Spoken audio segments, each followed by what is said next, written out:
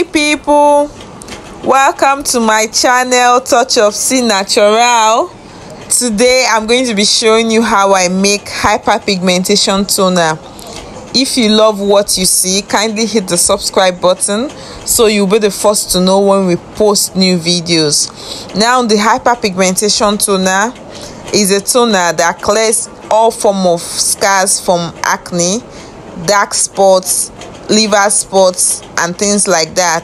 This is a very powerful toner that is great for sensitive skin and all types of skin. First, I'm going in with distilled water, in which we all know that distilled water is the purest form of water you can use for your skin care. It is free from impurities and minerals. Next, I'm going in with alcohol-free witch hazel. Witch hazel, this particular one, is very good for sensitive skin. It is free from alcohol. It is a strong astringent.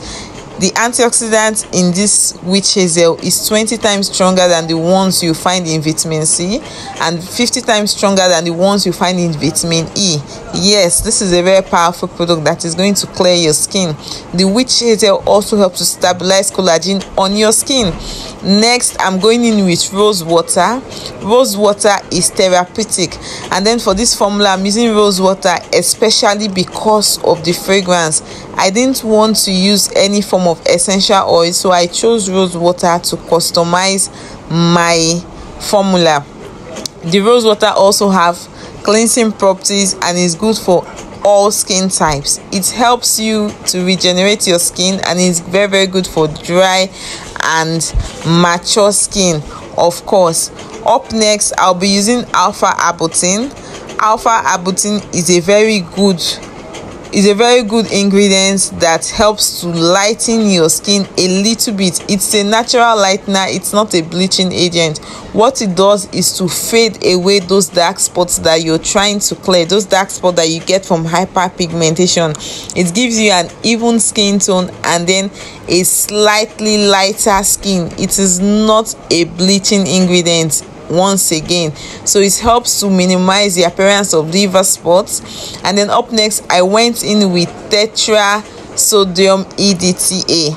This is a chelating agent. It helps to stop your product from getting spoiled and from the metal ions being deposited into your skin.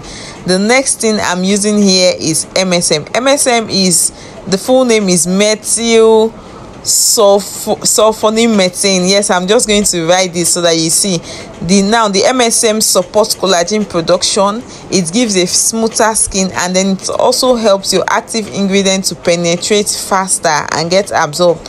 Up next, I'm using vitamin C. Vitamin C improves the appearance of age spots and it's great for hyperpigmentation. Vitamin C, as we all know, is an antioxidant, so it is very good for your skin and then for this formula.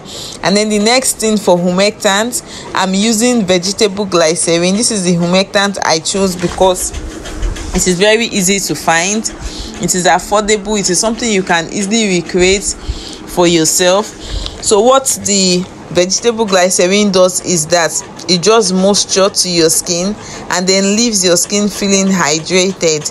Now, the percentage you use in your vegetable glycerin is very important so that your product is not going to be extraordinarily sticky. So I use the vegetable glycerin for this. And then for preservative, I went in with liquid Germal Plus. Liquid Germal Plus is a broad spectrum preservative that helps to stop your product from going bad. All water-based formulas need a broad spectrum preservative because molds and bacteria find it easy to replicate in water-based production, water-based formulas. So that is why I'm using liquid Germal Plus. Liquid Germal Plus is very broad and is very good for your water-based formulation, which is what I did.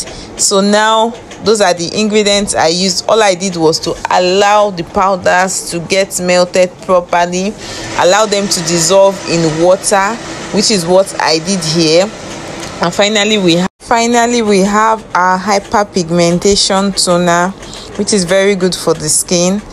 all you need to do is to spray this on a clean face, either after washing your face or after cleansing your face. You can follow with your serum, or you can just use it like that. Thanks for watching.